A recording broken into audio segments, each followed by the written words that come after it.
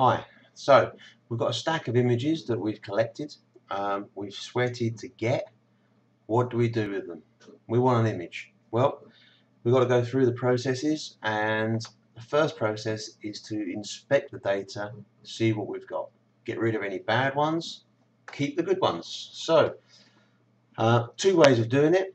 One is a bit more complicated than the other. We're going to use the less complicated way, but very, very effective. It's a visual way, it's called Blink. And Blink, we visually inspect the data.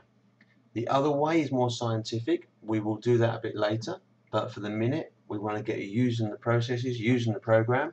So we're going to try and keep it very simple, very easy. Blink's very easy.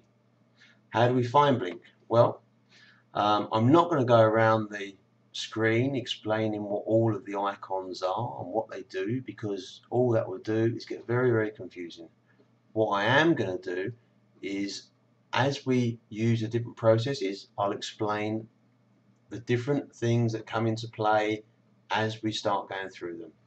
That way you can digest it in a nice, easy way in small bite-sized chunks. So to find Blink and to find any process, there's a couple of different ways of doing it. One is to, on the sidebar here, we've got access to different explorers. One of them is the Process Explorer. In here, we find all of the processes that we use, and we can extract some of them and put them in our favorites. These are the processes that I use most of the time. In the lower batch is all of the processes. So if we click on and open the individual one, in image inspection we've got Blink and we've got statistics. And the same in all the rest. Inside them is all of the processes. Now I find that a bit cluttered and a bit not intuitive. This is very nice and easy. Just open Process Explorer, double click on the one you're going to use, easy. Or the way that I use them all the time, I never actually look at the Process Explorer on the sidebar. I go Process, all processes, just hover the mouse down to Blink, Blink opens. I tend to use that way to find all of the processes. I don't actually use the Process Explorer. So we've got Blink. Now we need to find our data. So the only thing we can use at the moment, because none of these are active, is the open files. So we add some files. Now we're going to do the Horsehead Nebula in HA. That's our mission. And we've got two sets of HA. We've got 900 seconds and we've got 1200 seconds. So we're going to do the set of 900 second exposures. So simply click on the first one, press Shift, go to the bottom, click again. We've selected all of the images and open. So Blink will now load all of the images. Now, there we go. There's our Horsehead Nebula, and that is just a 900 seconds untouched sub. So what we need to do now is to put this same stretch that's on this screen on all of the images. Otherwise, if we click through these, they'll all be different. So all we do is, there's two ways. We can click on the first one here, which will apply an automatic histogram transformation to all the images, or we can compute an auto STF, an auto stretch for all the images. So we're going to use the top one, automatic histogram for all of the images. So basically it will calculate this image and apply the same settings to all of the images, so they'll all have the same representation. And in a second the screen will just flash, and then we'll know that that has been carried out. Usually takes 20-30 seconds, depending on how much data you've got in there, how many subs. There's quite a lot of subs here, so it will take a little while. And then what we'll do is we'll go through the images one at a time.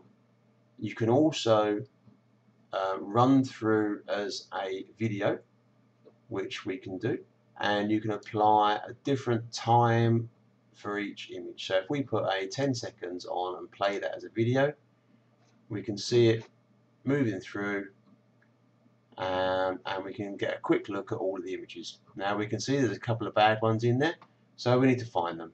The way to do that is one at a time. We'll zoom in just a little.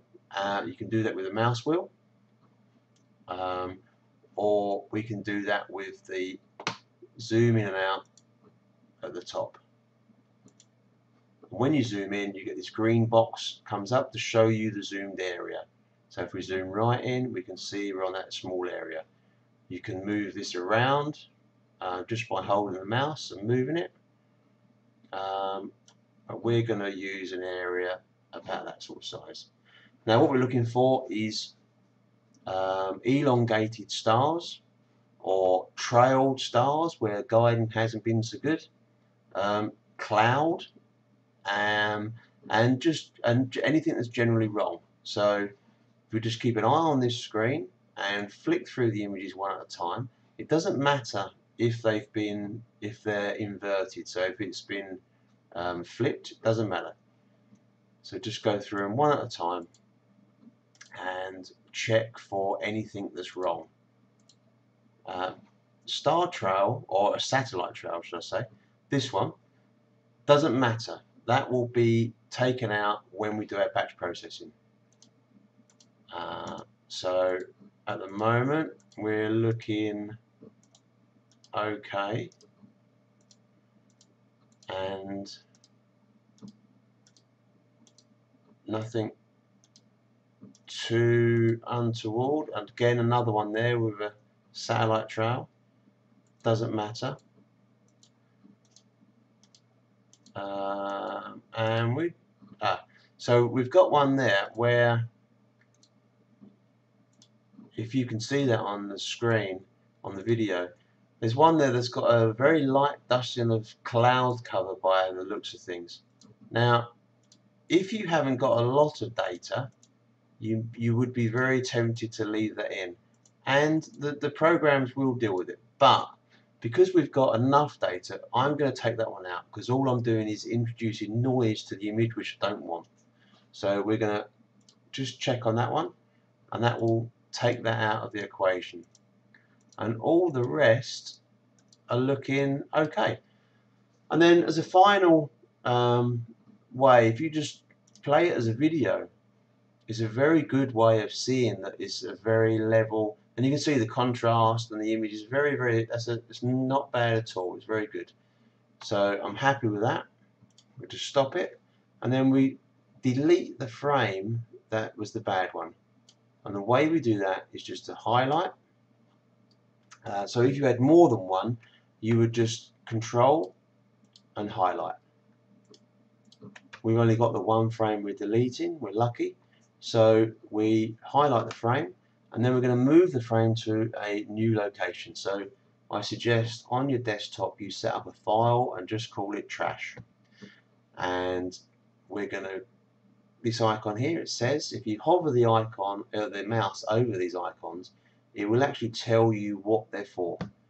We're going to move the selected files to a new location, and we just click on that.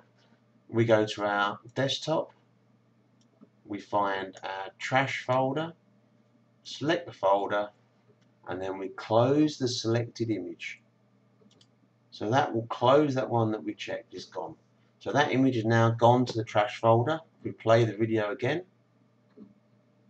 all good. And that is Blink. There's a couple of other icons here.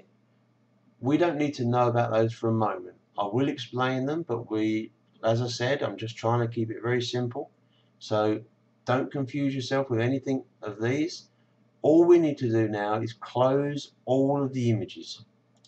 If you leave them open, the computer is still using its memory to read all those images. So just close all the images when you're finished. And then if we go to our file on our desktop, and we was doing 900s. We now have in that file all good 900-second images ready for the next process. So